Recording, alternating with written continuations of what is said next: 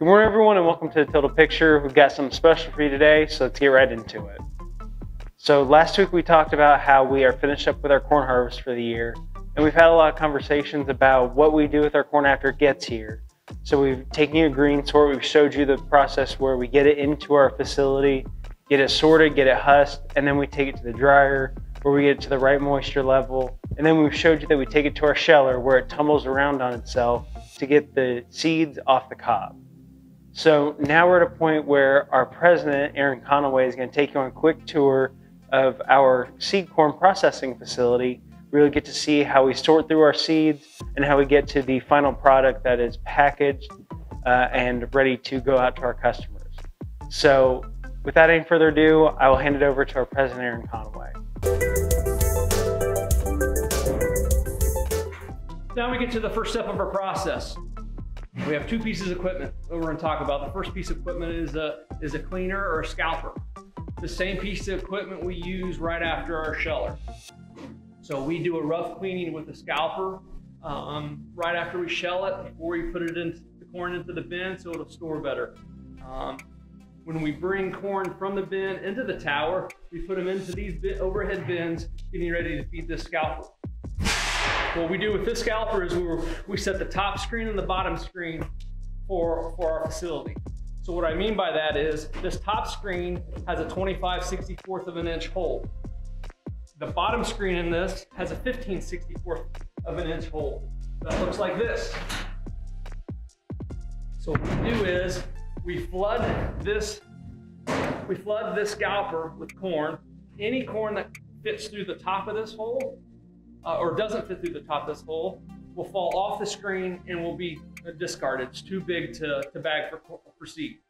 Anything that falls through the little hole at the bottom of the screen, the 15/64, it gets discarded. It's too small to stay for seed. Everything in between then falls off the end of the scalper and gets aspirated. Gets light chips blown out of it, gets dust blown out of it. It's the first step of cleaning. The next machine is a color sorter. This is a Sataki Evolution color sorter, one of the newest ones on the market. It's able to see color and shape. These machines continue to improve because the old machines that we used to have would only see the differences in a backlight. This can really see kernels of corn like your eye can see. And what it does is we from the scalper, we load the hopper above the color sorter.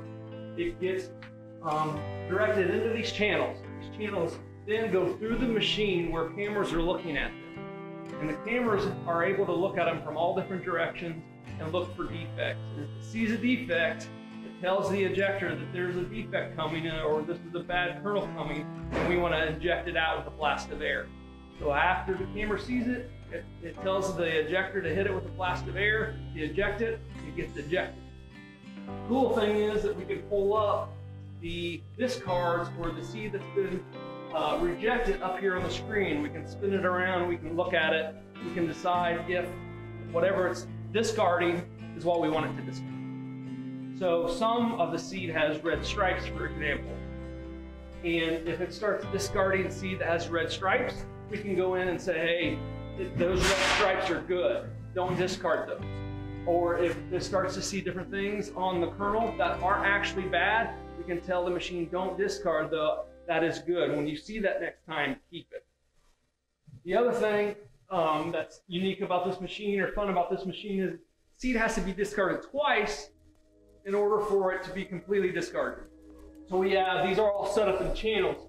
There's this far left channel is a rerun channel, which means all the product that gets discarded the first time gets routed back to that separate channel and gets ran through again. So in essence, a kernel of corn has to be bad 2 times in order for it to be gone and discarded for good. We actually have 3 gravities. Here are 2 gravities. They're Forsberg gravities. We have another gravity in the room next door that we'll go look at in a minute. But this is where we've split our tower in half right here. After it's gone through the 6x, we're split in half. So this gravity is running all flat. This gravity is running all rounds. So what I mean by that is large flats, little flats, all flats combined are going over across this gravity. Same thing with the rounds.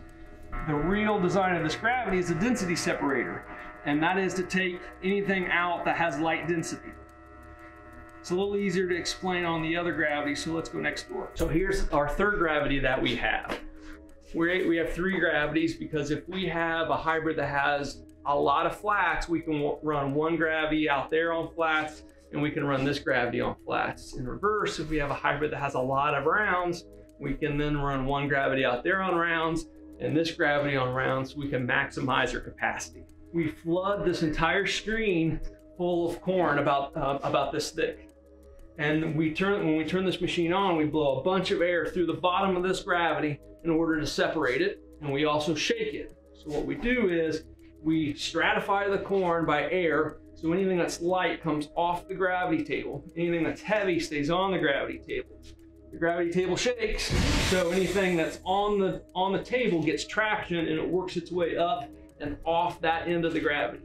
Anything that's light is lifted up in the air and it works its way to this side of the gravity. So what happens is that we're separating corn this direction, on the table, above the table, and it gets separated this direction at that point.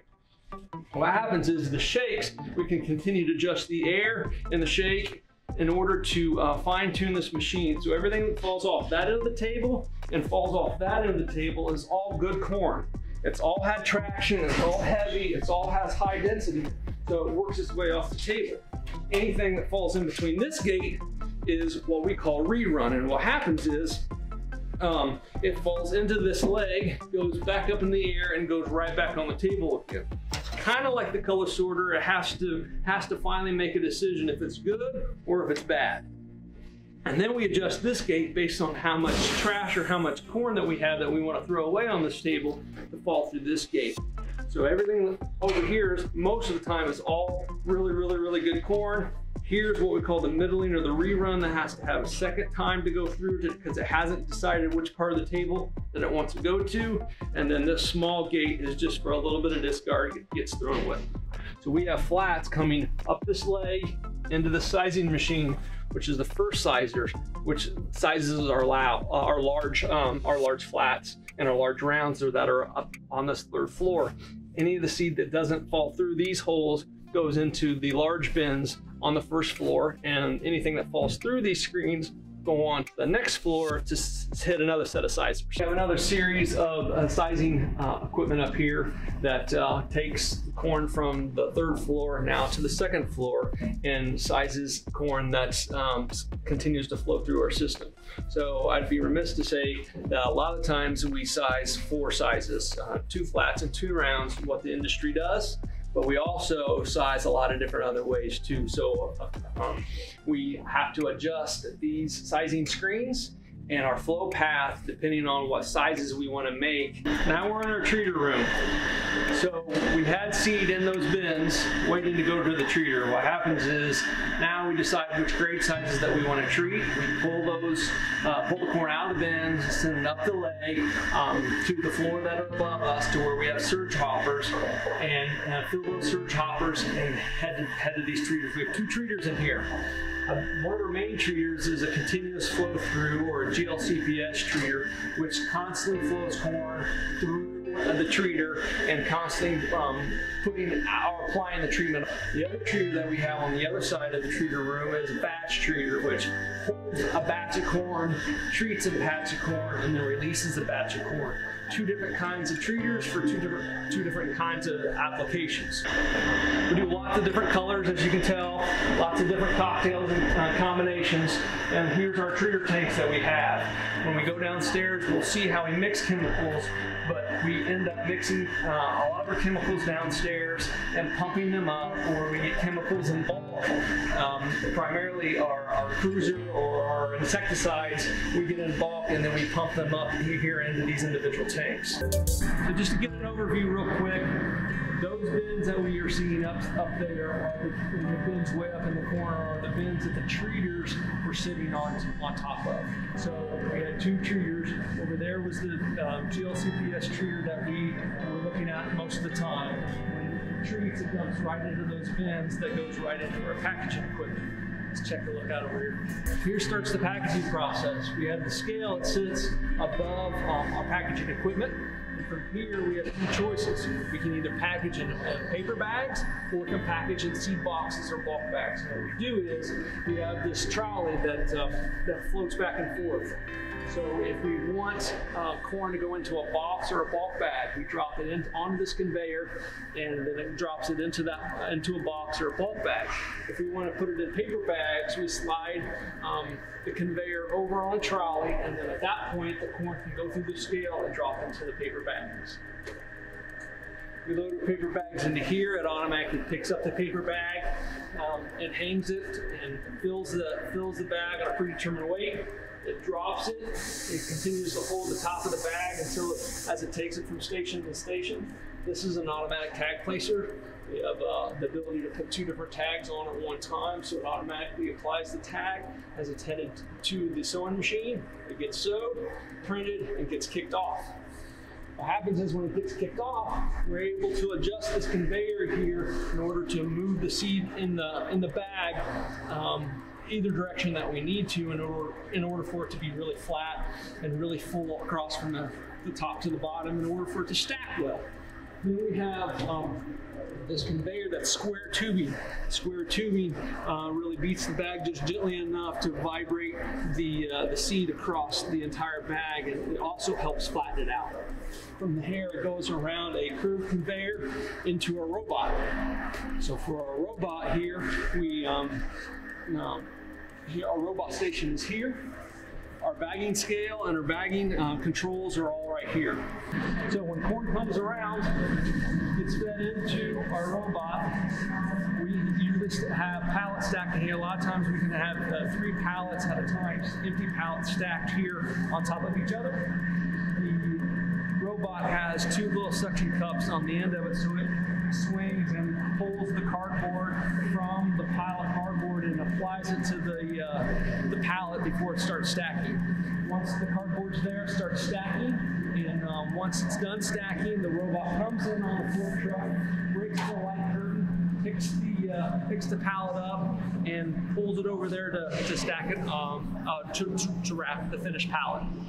From here, from the wrapper, fork truck takes it to the warehouse. And that's the end of the line for this tour. Thank you, Aaron, for providing us with that tour. There are a lot of steps that go into how we get down to our perfect seed. So there's a lot of information in that, and we hope you guys enjoyed it. It's a very interesting process that, like I said, has a lot of details in it that we have to get just right so that we can, in fact, produce the perfect seed.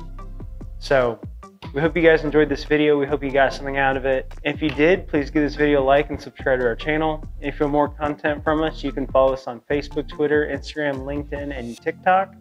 And if you want even more content from us, you can go subscribe to our monthly Total Focus newsletter. That is linked down in our bio. Anyway, thank you guys again for watching. We hope you enjoyed this special tour. We'll see you next time.